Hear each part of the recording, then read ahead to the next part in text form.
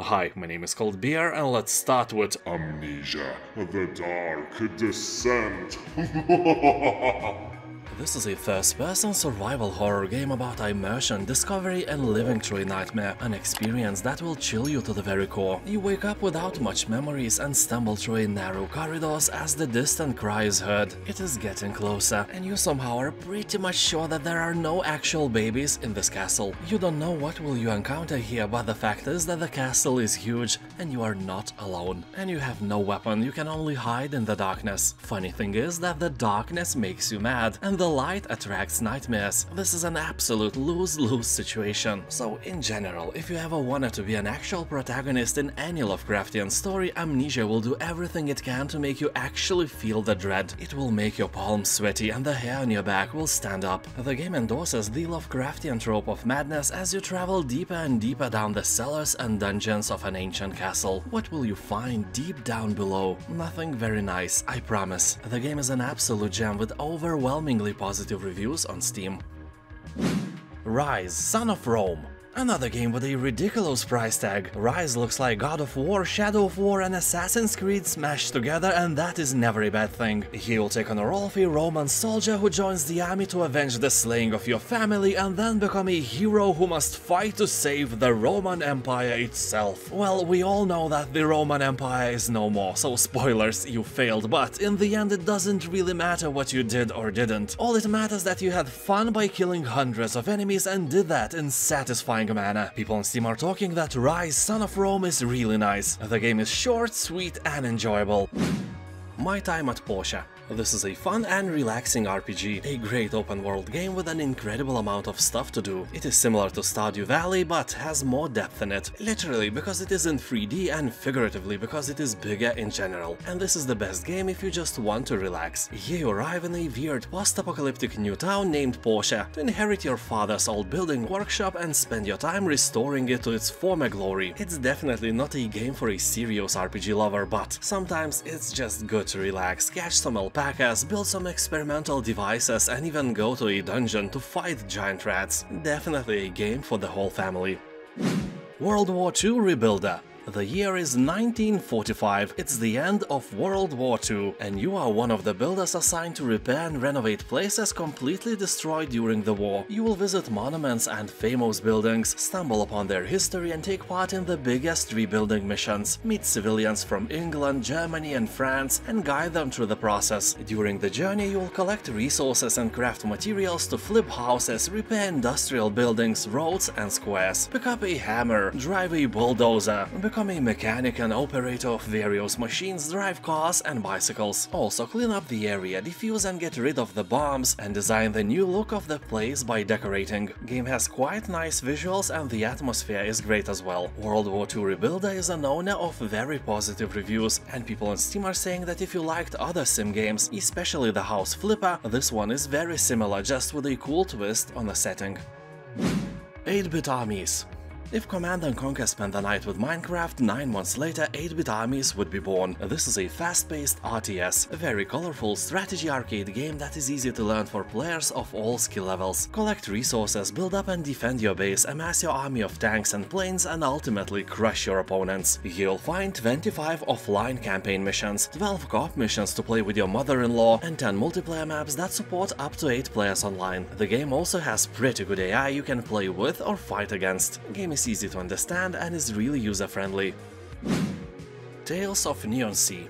This is a retro-style pixel-art adventure set in a cyberpunk cityscape where you will encounter numerous items to investigate, curious Easter eggs and a whole cast of interactive NPCs. You must analyze every detail and discover the truth that lurks behind the heavy mist. You take on a role of a veteran cop turned hard-boiled detective and investigate crime in a future cyberpunk world where the magnificent Sky City blocks the sun, but the neon lights never go out. People on Steam are saying that this is a nice, relaxing game of gathering clues, filled with cute characters and pets, great visuals and nice music with the heavy Blade Runner influence. Some puzzles are kinda tricky and will demand a lot of your brain power. Be sure you have it before playing.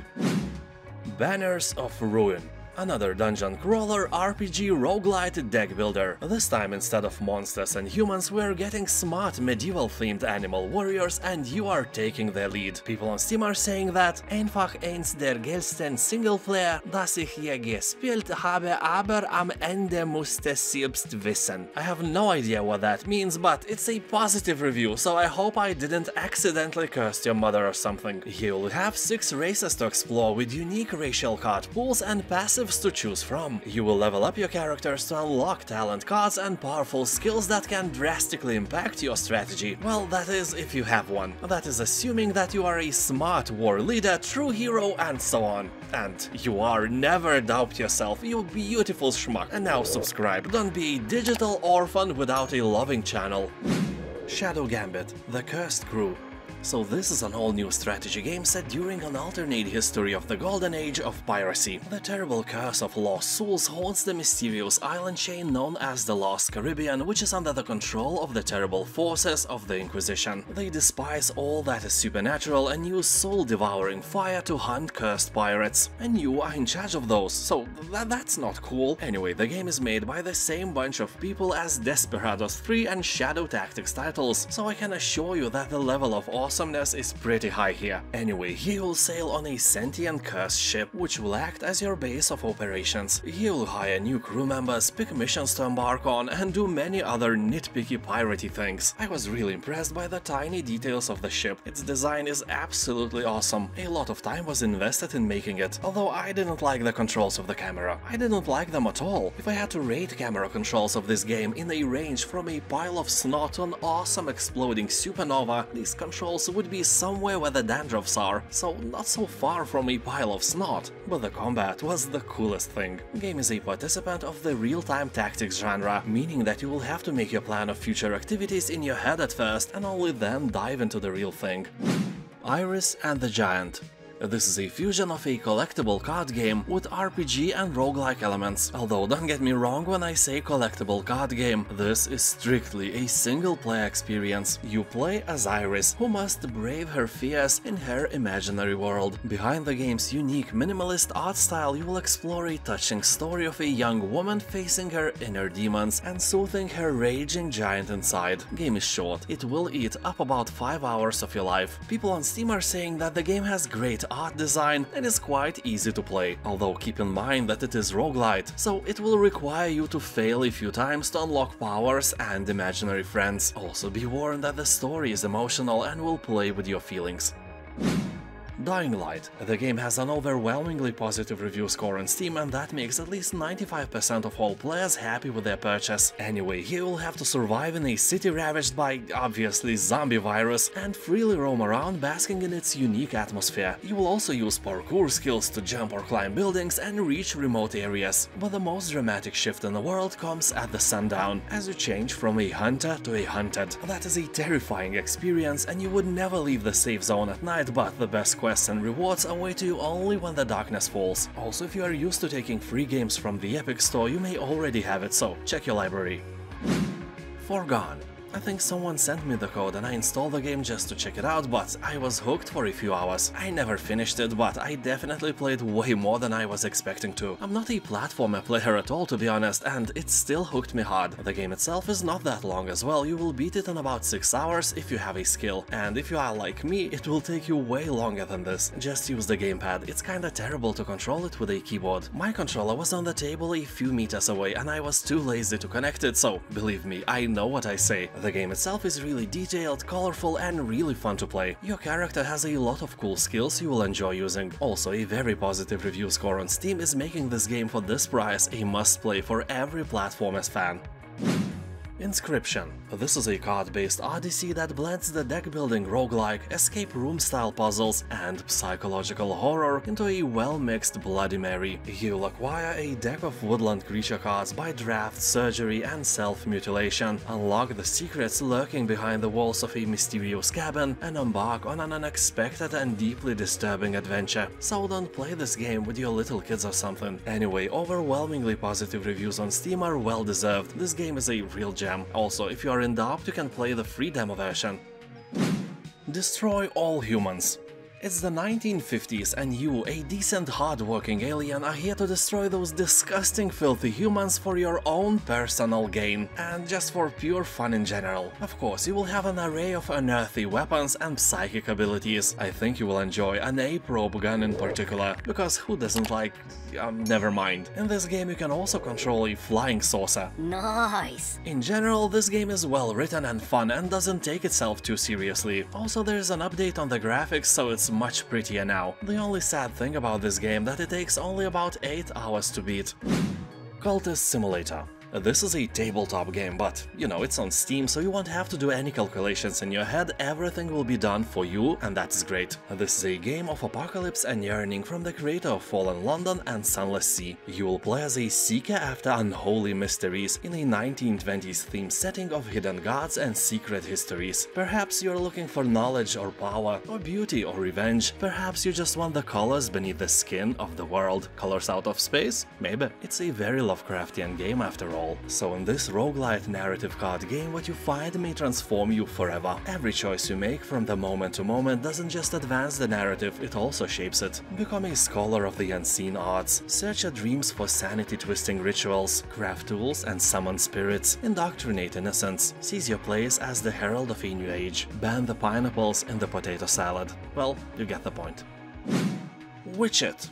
This is a multiplayer hide-and-seek game where you are tasked with seeking hidden witches that blend in with the environment. Well, or play as a witch and do all that blending yourself. At first glance, that book on a shelf may look innocent, but remember, witches can disguise themselves as any physical object, although if you turn yourself into a pizza, you will look kinda suspicious on the ground or in the bookshelf as well. You need to think where and how to blend in. Sadly, there is no ability to transform yourself into hairy balls. That is sad. Also, if you are a hunter, your perception skills will come in handy, that's no doubt. Here you'll also be able to craft new items or even your own maps to play in. Game may look a bit childish, and honestly it is, but it has around 90% of positive reviews, so a great time is almost guaranteed.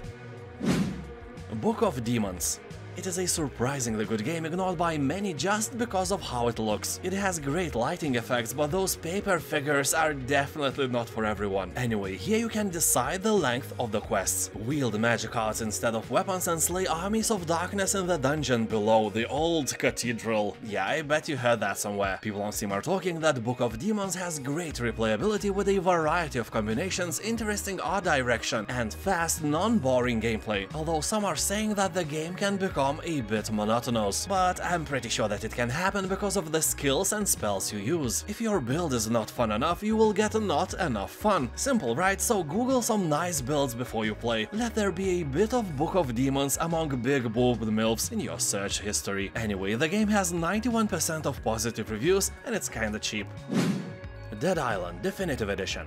The same developers who made Dying Light created this zombie-infested game as well, and this zombie apocalypse is more beautiful than ever. You will be running from and killing undead in the beautiful tropical island, a wonderful paradise on Earth, and this contrast is really great. Exploring this island is really fun, from the zombie-infested deserted city to secluded beaches and vast highlands. Roam around in order to discover the story behind the zombie outbreak. You can also play in a story-based 4-player co-op mode. Also, have you noticed that this game actually calls zombies zombies? Not walkers, roamers, crazed ones, biters, freakers and so on, but actual zombies, and they have my respect for not trying to invent the bicycle again. Zombies are zombies. But what if they are fast and smart? Then they are fast, smart zombies, period. Anyway, in Dead Island Definitive Edition you will get the main game and all the DLCs as well. Also, graphics are in HD and so on, and the price is more than great.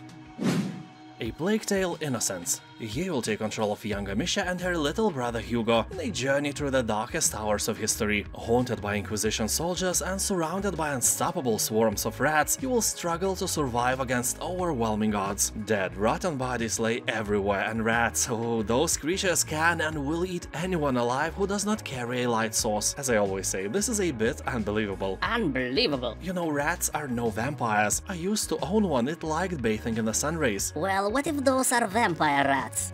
I never actually thought about that. Anyway, keep in mind that the atmosphere here is grim and dark, so if you are a sensitive person, it may prove a challenge to play. Game tend to pull the ropes of emotion, and if you let your guard down and allow it to do its dark job, it will control you like a puppet. But in general, all that darkness is cool and original, keeping in mind all those airy fairy unicorn games people are used to play these days.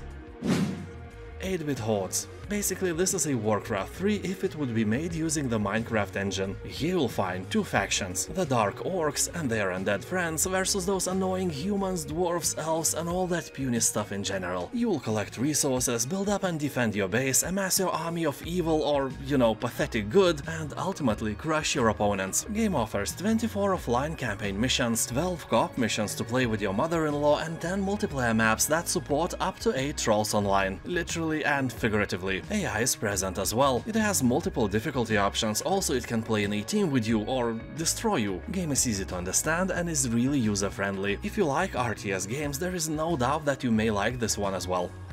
And now, thank you for watching, and don't forget that in my channel you can find hundreds of videos like that with new ones released almost every day. Have a nice day and I'll see you next time. Bye.